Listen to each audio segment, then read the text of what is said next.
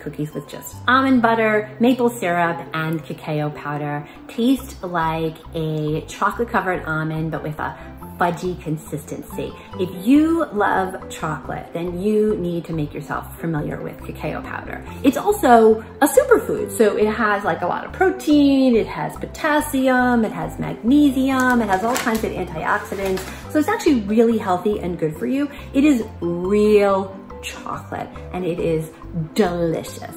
I'm not talking right now to like the, I love chocolate, I love white chocolate. That's not who I'm talking to right now. I am talking to my fellow chocolate lovers.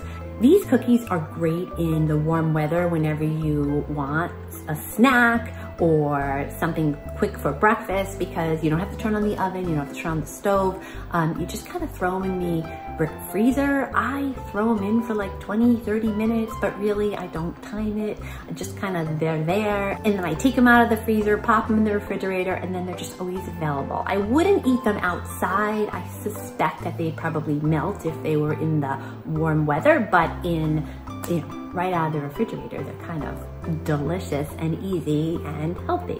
If all of this chocolatey goodness excites you, I hope you'll make the recipe. And either way, I hope you'll let me know your thoughts. Thank you so much for watching, and I will see you on the next one.